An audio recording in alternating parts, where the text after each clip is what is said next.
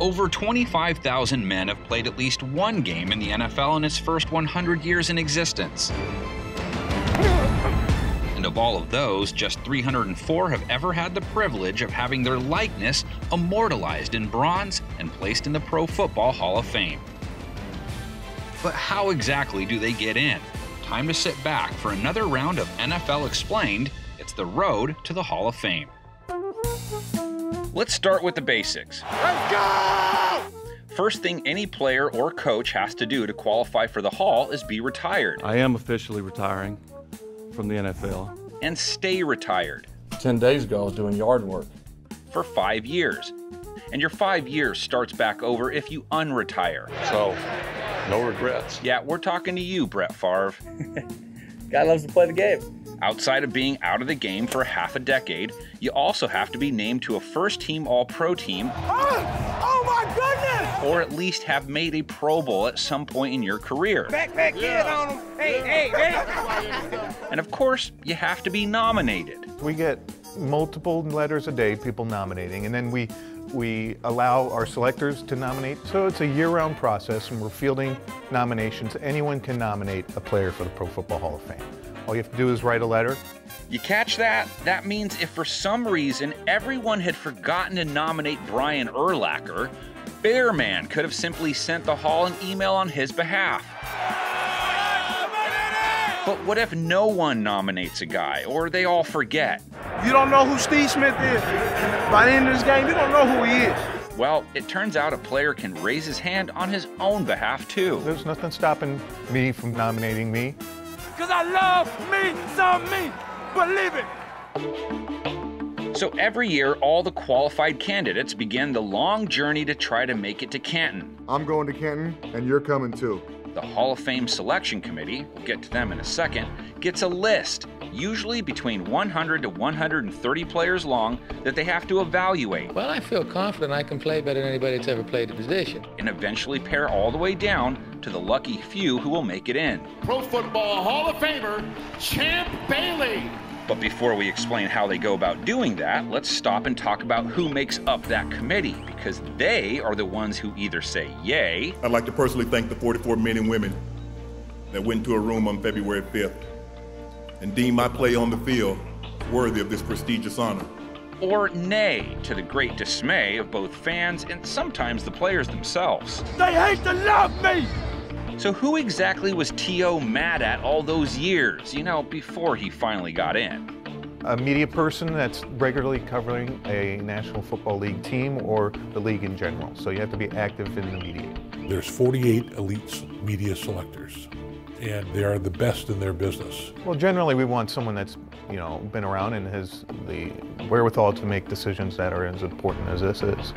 Okay, so all of them are media types. 32 of them come specifically from each NFL city, 2 each from LA and New York, since each of those cities have 2 teams in the league.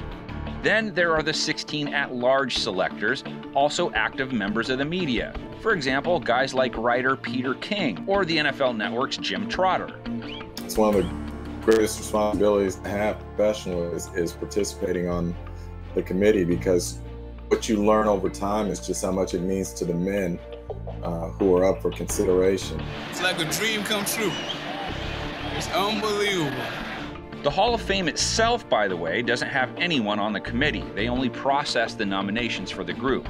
But that's it. It's 48 well-vetted NFL gurus that are not charged just with understanding what makes Drew Brees great compared to the peers of his day. Drew Brees is the NFL's all-time leading passer. Yeah! But they're also responsible with understanding how Brees measures up to pass greats, who oftentimes can't be measured by the stats Brees put up. Unitas dropping back, good protection. Unitas sets a new NFL record for TD passes thrown, 213. You have to put things in context. Some players are not going to have the numbers that another player had because maybe he didn't play in a pass-centric offense. Deep ball on a hitch to Urban, and it's caught! Touchdown! Maybe he played in a run-centric offense. He's on his way! Or maybe he played out in the cold of Buffalo in November, December, January. Woo! It's crazy. I can't see nothing. Whereas another player played in a dome, so there's always good weather, or played in California. where there's always good weather. On a beautiful day in the Los Angeles area, it's week 4. Because if all we're going to look at is statistics, you don't need a Hall of Fame voting committee. You just pick out whoever has the most of any category, and you go with that person. I'm a rock star! Some of them tell me that they do like 120 interviews a year to get ready to calibrate excellence and to measure greatness on that day. This is it! Right here, right now! It's our turn! I have been blown away by the fiduciary responsibility that each of our selectors take. They are responsible people, and they take this duty very seriously. Welcome to the Gold Jacket Contenders. Today, we'll introduce you to the 130 modern-era players who have a chance to be part of the Pro Football Hall of Fame class of 2021. Every year by March 1st, those 48 voters get that initial list of 100-plus players sent to them. First ballot's going to be a real interesting discussion for Jim and the other voters. It's made up of strong first-time eligible candidates. He is just maybe the finest all-around athlete that's playing the game today. Plus any candidate who received a nomination via fans, clubs, their mom, it doesn't matter. Man, my mama probably is going crazy right now. Also included on the list, any modern-day nominee from the previous year's list that received at least 4 votes. 4 scores 7 years ago, brother! And finally, any player the committee members deem worthy who might have been overlooked. I guess he didn't read the scout report. What about Calvin Johnson? Because to me, that's going to be a very interesting discussion. And look, there's no question. Calvin Johnson was the most dominant wide receiver, in my opinion, of his era when you talk about his size, his speed, and his physicality. Megatron got it! But there are some hardliners who do believe that longevity matters. Committee members get an updated list sent to them in July, and then a final version of the list is sent to them in September. And this is where it starts to get good. I like this kind of party, baby! This is the stage where the voting starts. Each committee member has to pick out the best 25 players from the list who will advance to the semifinal round. For me, it's really about the eye test. It's about impact. It's about what guys did in the big games. Riggin. He's going to go all the way. With the big moments. Down the near sideline for Drew Pearson. Pearson makes the catch at the 5, touchdown. Those sorts of things, more so than just statistics. McCown takes the snap. He steps up. Garrett Allen got him. 22 sacks. A new Minnesota Vikings record. I want to confirm or affirm my feelings with other people who have played against those players or who have coached those players. And so you start making calls to people just to get their feelings on certain things. Once all their votes are tallied, the top 25 move on. Let's get this show going, man! And no special scoring. Each member's vote counts as 1. Then, come November, each voter gets the new slimmed-down list. And this time, they vote for their top 15. Where it starts to get more difficult is that after you cut to 25, and let's say you're going to 15, then you're doing a little more homework, because to me, the candidacies become more equal. With the list now down to the final 15, it's on to Selection Saturday. The day when the 48 voters finally all come together face-to-face in the hosting Super Bowl city one day before the big game is played. And we would get there, we start arriving by 6:37 or so in the morning, and we might be there sometimes 9 hours. They all sit down around a horseshoe-shaped table to begin the process of deciding who will be immortalized as one of the NFL's all-time greats. And to begin the discussion on Kurt Warner is Bernie Miklasz of 101 ESPN. Bernie? A selector, usually from that player's city, will stand up and give a 7-minute presentation as to why this person deserves to be in the Hall of Fame. Multiple Super Bowls is not the template for how we judge Hall of Fame coaches. We judge them by impact. But how much weight do those presentations and debates carry? It's a room full of NFL experts, mind you, so you'd think they'd be hard to sway. But Trotter says the last-minute pleas can often make a difference. Yeah, I think presentation matters, because you will hear some voters talk about presentations after the fact and say, man, that was really good, made me think. Great, thank you. Unless anybody objects to that, let's go on. Once their presentation is over, the debates begin. Everyone in the room can now chime in, both in support of the player or against him. Some debates are quick. Hurry up, hurry up, hurry up! This has become a very popular story, and we're not allowed to convey or communicate what happens in that room. Brett Favre's in his first year of eligibility. In 2016, when it was time to discuss the merits of Brett Favre, the selector got up, said Brett Favre, and sat down. So that was all the discussion that we had on Brett Favre. The great players, yeah, you get up and you say, I present Jerry Rice. You sit back down. I've got a presentation here, but I think we should just skip it. You know, you have some of those players who are just transcendent players. But just saying someone's name doesn't always work. And then it's discussion. And the discussion can go up to an hour at times on just one guy. And it can take 10 hours, 12 hours on that day. It's no secret that one of the longest discussions revolved around Paul Tagliabue's candidacy. And there was a lot of emotion at times. And it can get heated. Come on! Come on! Which is why the president is present to keep everyone in line. I don't have a vote, but you gotta be 6'8", 400 pounds to run this meeting, because there's a lot of very opinionated, strong-willed guys there. In theory, the debates aren't about a player's personality either, or how they carried themselves in interviews after the game. Don't talk to me, all right?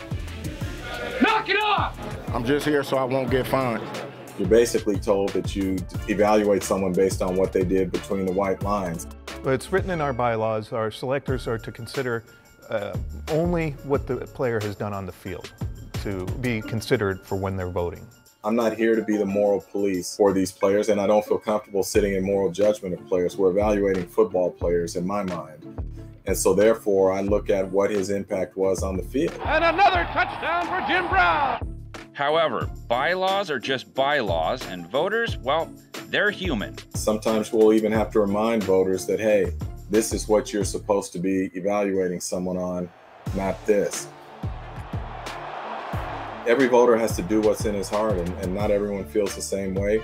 Owens, of course, the best recent example. Some of my actions have drawn a lot of attention. The whole TO discussion made me uncomfortable, that we had gotten into an area where we were not talking about football, we were talking about a lot of other things. If that's one of the criterion that you're going to use, then do you go back retroactively and apply it to some other players who are in the Hall of Fame who may not have been popular with teammates? I want to thank my teammates because they put up with a lot of crap from me. Or may not have been, quote unquote, a good teammate. Another rule the voters are supposed to follow, secrecy. While cameras are allowed to record the presentations, they aren't allowed to do so for the debates. To allow the selectors to be candid. I mean, not everything that they discuss in that room is positives. This ain't going to be pretty the way we got to finish this out. And so to allow them the ability to discuss confidentially the merits of whether someone should or should not be elected in the Hall of Fame, that allows them to do that. It is sometimes razor thin in terms of who goes in and who goes out. And it is deeply debated. So I think to protect the confidentiality of those that are in there, you don't want it to be taken out of context. But you do want it to be a full, open, and complete debate. Many fans, though, and even some voters, think the meetings and votes should be public. Make it public. This is not the Pope. We're not going into a secret room. It shouldn't be that way. If you want to have that, if you want to have this privilege, then you should make it public. As journalists, it's kind of hypocritical of us to say we want transparency in our day-to-day job, but we don't want to be transparent when it comes to us in this voting process. But he's hesitant to get behind the entire process being televised. I don't want to turn this into theater. It's too important to the men that we're voting on it. Regardless, once everyone's finally had their say, they sit down and vote, narrowing the list from 15 to their top 10. It gets tough in there because once you get to 15, you know, those are the cream of the crop. And then they vote all over again, having to decide on who the final 5 are going to be. It's grueling sometimes to go from 10 to 5. You walk out of there and people think you didn't vote for so-and-so, and it's not that you didn't vote for them because you don't like them. So you didn't vote for them because you only got 5. If you get your feelings hurt, that's too bad. Then, after they've eliminated 5 players from the list, they have to vote again. But this time, their vote is a yes or no question about the remaining 5 nominees. Do they belong in the Hall of Fame? To gain enshrinement, the player has to receive 80% of the vote or better. It is a difficult choice. And they all, I'll tell you, they all understand how difficult it is because everybody second guesses each of our selectors. But you know, it should be hard to get into the Hall of Fame. For goodness sakes, it's the Hall of Fame. That's what makes the Pro Football Hall of Fame so special, is the exclusivity of it. Now, for those who don't hit the 80% mark, there is a silver lining. Every player or coach remains eligible for election for 20 years. And even if they don't make it in that 2-decade window, they get moved to the senior pool. You're too old! You're too old! A calculation that Joe Horgan and Salim have shared with me is that if you've been a finalist twice, you've got an 82% chance of being in the Pro Football Hall of Fame. See, on top of the 48-member selection committee, there's also a subcommittee, which is made up of 9 veteran members of the regular group. A coaches and contributor category, where there's kind of a parallel process going to narrow those down to a finalist in each. How about them Cowboys? Specifically, they're in charge of narrowing down their list of candidates to 3, 2 senior players and 1 contributor. Those 3 are added to the mix at the stage where the presentations are made. Johnny Robinson. So in the end, they too have to go through the same process as the modern-day nominees, where the room debates them and ultimately votes on them. And they too have to be approved by 80% of the room to get in. But because so few from the senior pool make it in each year, it can often take some time. So there are some players next year that have a tremendous opportunity to go into the Hall of Fame. So if you don't get in this year, you may be waiting a little bit of a time. Former Packers legend Jerry Kramer, for example, made it in 2019, 50 years after he retired. Thank you, thank you, thank you, thank you. I could say thank you for the rest of the evening and not get it done. Once the voting is over and the votes are counted up, which by the way is handled by an accounting firm, the president receives the results and first takes care of the less desirable business, calling the guys who didn't make it. We try very hard to call the guys before we knock on the door so that if anybody's next door to somebody whose door is being knocked upon, they don't hear that guy celebrate. Because we hate disappointing any of them, but we don't want to disrespect them at all. After that, though, comes the fun. And David Baker, who was elected president of the Hall in 2014, has made it a point since he took over to make it as much fun as possible by introducing what has become known as the knock. Baker goes door to door at the hotel the nominees stay at to tell them personally Hutch, they made it in. Congratulations, buddy. Welcome to Canton, Ohio, brother.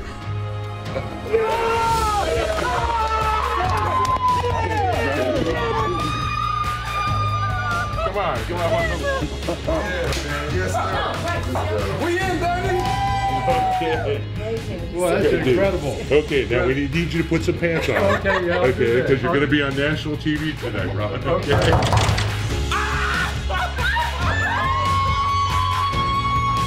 Yeah, you are the most beautiful thing I've seen in a long time. When you knock on the door, they're not thinking, how much money did I make? They're not thinking about their records or their stats. They're thinking about their mom that drove them to practice when they were 10 years old, and their dad that encouraged them and wouldn't let them quit, or their coach that inspired them, or their teammates that believed in them. And it hits them all like that. Welcome to Canton, Ohio, brother. Okay, God bless you, buddy. Baker took the premise a step further in 2020, surprising a couple of coaches who were in the middle of doing their jobs. But there's always room for one surprise guest, especially when it's this man coming in right now from the Pro Football Hall of Fame, David Baker, the president. Good to see you, Kurt. How are you? Good to see you. How are you doing, sir? Good. It's my great honor to tell you that you're going to be the 328th Hall of Famer. This is so special to me. Yeah, he is special. And you know, Bill, there's something else special here. Hey, who's this big fella?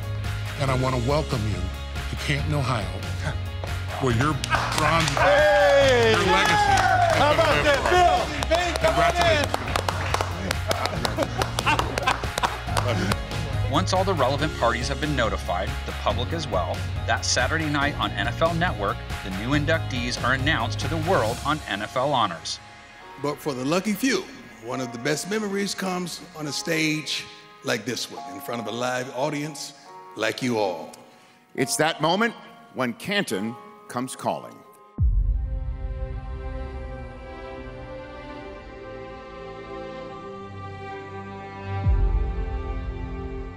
And from there, it's time to get ready for the party. Hey, let's party now! Or induction in this case. That means getting fitted for one of those illustrious gold jackets.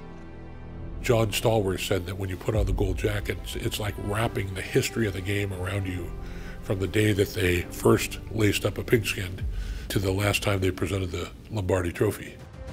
They also have to smile big for the camera, or in this case, the bust maker. Well, we have our sculptor, our main sculptor, Blair Buswell, who has a studio in Utah. And he's at the Super Bowl every year having a discussion immediately after the selection meeting occurs with the newly elected members, and they start that process. And they talk about, you know, what you want to look like. As far as expression-wise, what are you leaning towards? I'm leaning towards... Happy to be there or want to bite someone's head off? No, happy to be there. Most of them are depicted as they looked when they played. There's a couple that wanted to be depicted as they looked when they were trying, so it's interesting. Woo, that's pretty! Making sure it's perfect is important because making into the Hall is as much about making it into this room, the Hall of Legends. This is where NFL immortality is truly achieved. I believe that the busts talk to each other. And I can't wait for that conversation. I really can't. Of the 330 million that have played the game, of the 5 million that have played it in college, of the 27,000 that have ever been paid to play it in the National Football League, well, there's 326 guys as of today who have a bronze bust here. So it's a huge honor. The process ultimately culminates with the grand ceremony held in Canton at the Hall itself on the day before the season's first preseason game, known as the Hall of Fame game. The jacket is placed upon their shoulders and the tears begin to flow.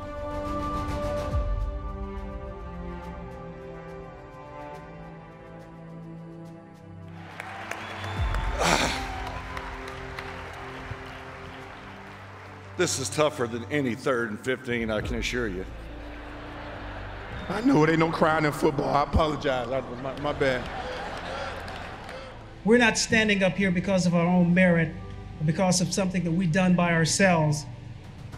Football is a team game, and it takes everyone on that team to make a product such as these Hall of Famers that are sitting under this tent and the ones that are being inducted here today. I've had the distinct pleasure of playing on some pretty good football teams. And today, I joined the greatest team in them all, the Pro Football Hall of Fame. To be able to join these men on this stage in football heaven is the greatest day of my life.